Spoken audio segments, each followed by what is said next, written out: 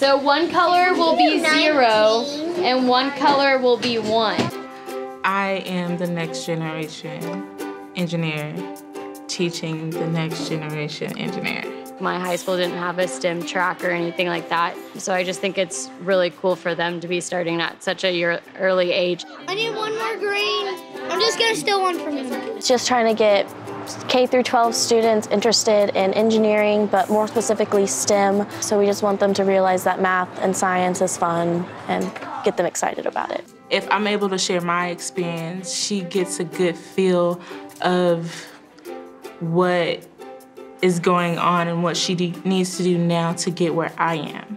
For this next round, I want everyone to switch what their position is. So I don't just go to school, do my work, and then go to class. I'm able to participate in things like this and then apply that to a future career. Go, start your timers. So when you're doing an activity, it can be really complicated and I would understand it, but when you're dealing with second graders, third graders, you have to use different terminology just so they understand what's going on. It makes me more confident in myself on my math and my science. An extra way to learn with having fun, and I can help other people when they need help. They'll help me learn math faster, so it can help me with math and science.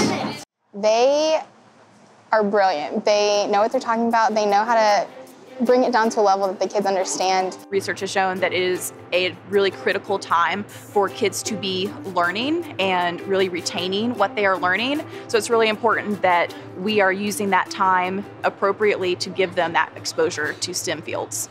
We're starting to have students who come to the university, who went to these camps, maybe even in elementary school, and they're here because of something that happened in those camps, and then they come to the university and the first thing they want to do is to become part of one of those camps and be one of the student leaders. Since I went through these camps, I know it's very rewarding to be able to do what someone did for me. They're worth every dime of our investment. And we must keep this going. We have to grow it. We have to expand it. Talking about college, talking about engineering, different options, gives people a bit of hope, encourage them to look at this and see it as an option.